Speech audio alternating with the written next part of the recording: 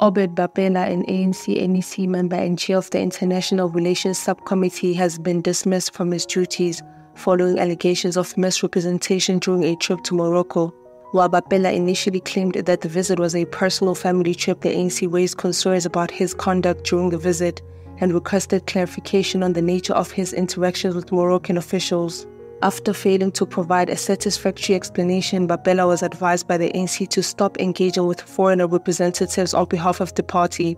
The ANC stated in a Friday press release that Bapela did not fully explain the purpose of his meeting in Morocco and failed to offer reasons why his actions should not be considered a breach of the party's rules.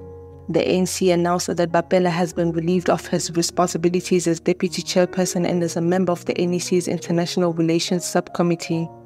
His case will be referred to the Chief National Presenter for the initiation of disciplinary proceedings, with the party accusing him of violating the ANC's constitution. Specifically, the ANC claims that Bapela did not comply with the resolutions passed at the 55th National Conference, nor did he adhere to earlier resolutions. The party emphasized that senior leaders are expected to uphold the highest standards of discipline and revolutionary morality, particularly when handling international matters. The ANC underscored the importance of maintaining the party's principles and values in all situations. However, reports surfaced that Bapela misrepresented himself as an official ANC delegate, an action the party considered both misleading and inappropriate.